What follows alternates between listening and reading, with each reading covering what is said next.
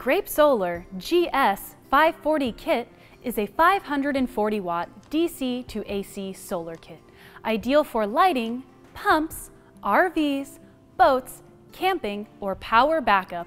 This is a very simple plug-and-play kit that only takes about 20 to 30 minutes to assemble.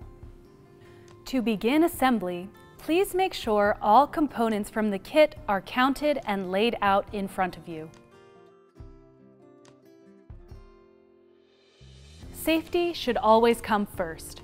Please completely cover your Grape Solar panel with cardboard or other light-blocking material to prevent electricity production during assembly. Mount your panel to your desired south-facing location using the convenient pre-drilled mounting holes. Connect a fuse to the solar panel's positive output lead. Do this for each panel in your kit if you have more than one. Next, mount your Grape Solar Comet 40 amp charge controller in a weatherproof location, either indoors or within a weatherproof enclosure. This kit includes enough cable for a 15-foot run between your panel and charge controller.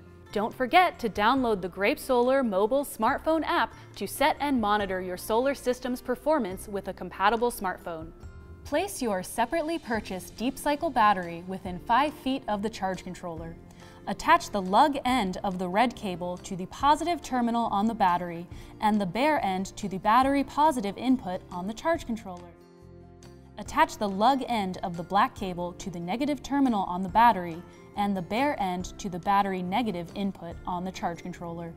If your battery charge is higher than 11.5 volts, your charge controller's LCD screen should display. Disconnect the branch connector pair since we'll be using them separately. Gather the positive leads coming from 2 solar panels. Connect them into the inputs of the first branch connector. Repeat this step for the negative leads using the second branch connector.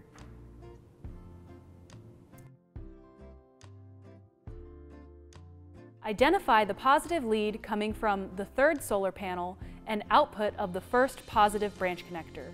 Connect them into the inputs of the third branch connector to create a joint positive output from 3 solar panels. Repeat the step for the negative leads using the fourth branch connector.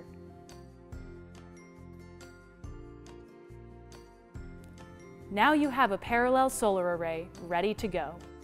Take your 15-foot extension cables and connect them to the positive and negative outputs of your solar panel array.